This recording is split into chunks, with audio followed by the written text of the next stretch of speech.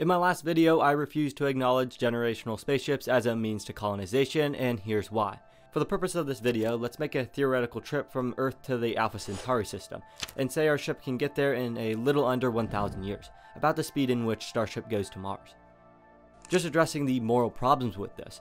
For one, people have to commit the rest of their lives to sitting on a ship. They also have to bring other generations into the world with the only purpose to sit and wait on the ship, reproduce, then die. If we were to go all the way to the Proxima Centauri system, we would need to do this cycle 14 times. That's potentially thousands of people committing their lives to this mission. Humans also need stimulation. I get bored just sitting in math class for 50 minutes, when not a lifetime of sitting on a ship drifting through a sea of blackness. With this much time, there's bound to be conflict. There might even be a generation that uprises in protest, that compromises the mission. Going more into these human-centered problems, every new generation must be educated in the mechanics of the ship, science, math, and knowledge needed when they reach Proxima Centauri. To keep these people alive, we'll need oxygen, water, and food. An average human consumes 35 tons worth of food in their lifetime, and about 16,000 gallons of water. With enough space, you can grow the food, whether it be crops or animals, but that requires energy. And that goes into the engineering challenges, which we'll get into in a moment. As for the water, well, you can recycle a lot of it, but even the International Space Station can only recycle 98%. If you were to have, say, 300 people on the ship that all needed 16,000 gallons of water, assuming you just kept the population the same through the 14 generations, that's 67.2 million gallons. 2% of that is 1.3 million gallons that would be lost. So you'd either need to bring a large reserve of water or stop at asteroids and comets along the way to refuel. All this brings us into the engineering challenges. Perhaps you found a way to freeze humans, like in Space Odyssey 2001, and most of the human factors are ruled out. Even then, you still need a ship that produces enough power. And it can't be from solar panels because you'll be too distant from any stars when you're making the crossing.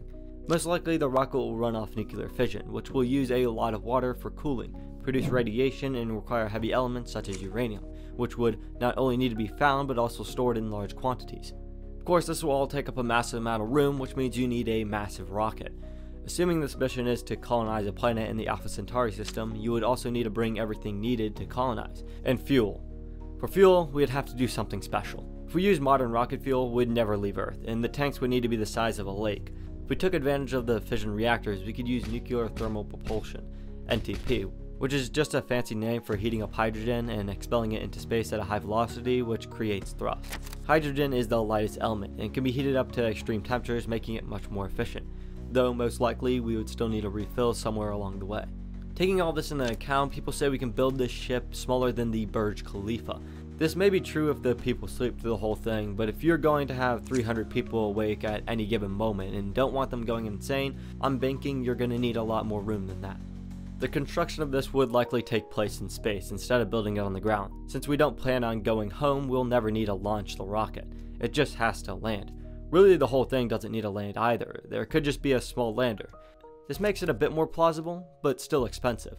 The International Space Station cost over $150 billion to build, and only supports a crew of 7 astronauts that aren't self-sustained. A ship big enough to support over 300 people would likely cost in the trillions. So I wouldn't say generational spaceships aren't possible, but they are a terrible idea. Eventually we'll need to find a way to the Alpha Centauri system, but I think the research, engineering, and technology that would be needed for a generational ship could be applied elsewhere to develop extremely efficient thrust or warp drive instead that gets us there faster. I'm sure I missed a few things, so if you want, you can add them as a comment and I'll pin them. But for now, that's it for me, so I'll see you guys in the next video.